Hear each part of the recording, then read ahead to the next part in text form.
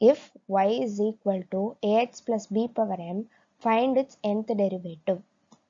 Y is equal to ax plus b whole power m. We already know that d by dx of x power n is equal to n into x power n minus 1. When we apply this to y, we will get m into ax plus b whole power m minus 1 into a.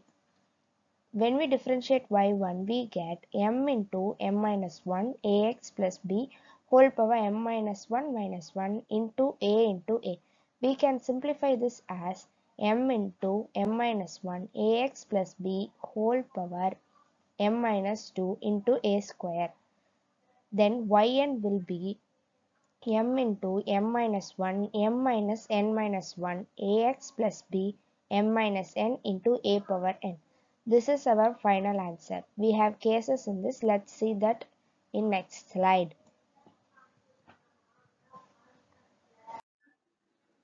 Case 1. If m is equal to minus 1, y is equal to ax plus b power minus 1.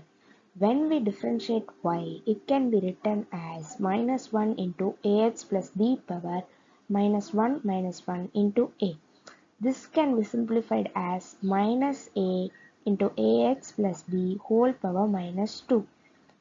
When we again differentiate y1, we get y2 is equal to minus 2 into minus a into ax plus b whole power minus 2 minus 1 into a. This can be simplified as 2a square ax plus b power minus 3.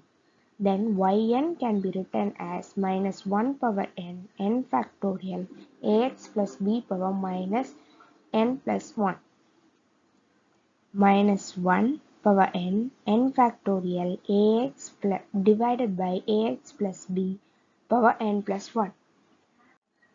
This will be our final answer.